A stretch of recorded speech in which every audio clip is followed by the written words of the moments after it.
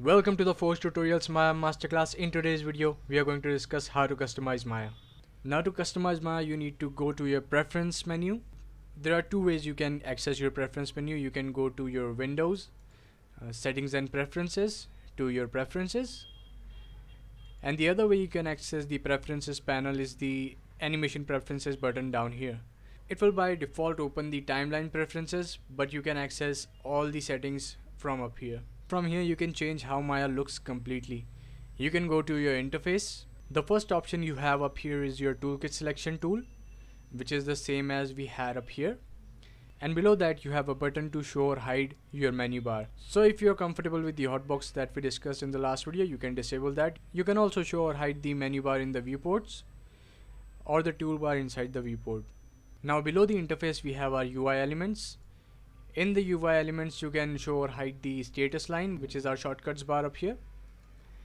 Or you can choose to show or hide the shelf. Or if you are not using certain aspects of the software, like you are not animating or you don't want to use the range slider or you are not scripting, you can hide all of those things. And now you have more room to work with when you're modeling. Now let's go to the help section.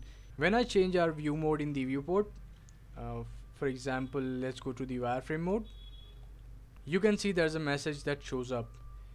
If we disable this option, messages and tips like this will stop showing up.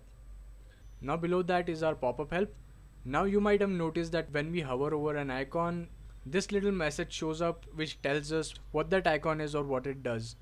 If we disable this option, that message will no longer show up. Here from the interface menu you can completely change how Maya looks, and you can customize it according to your workflow. Now there are a lot of things you can change up here, like the animation settings, the time slider settings and the camera settings. And there are a lot of settings in the preferences menu that you can go through as you start learning more about the software.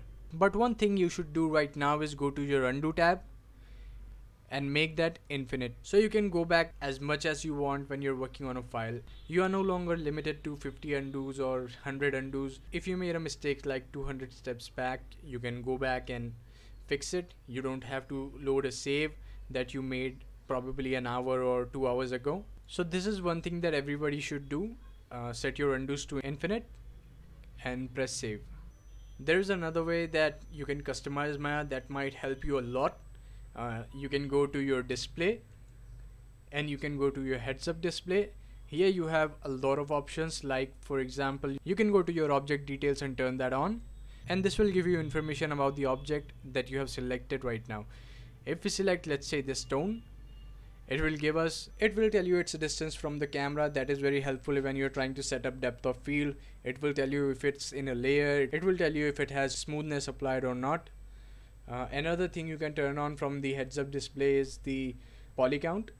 Now poly count will give you the information about how many vertices, how many edges, how many faces, how many triangles there are in the object that you have selected right now.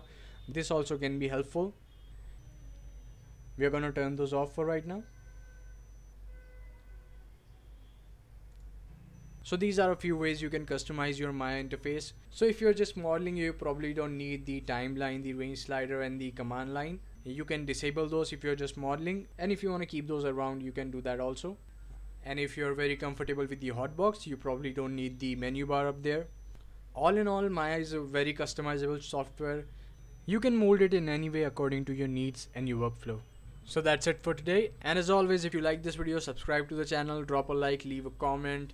And if you want to support me directly and buy some cool things that I made, link to my merch store and my Patreon is in the description, and I'll see you in the next video.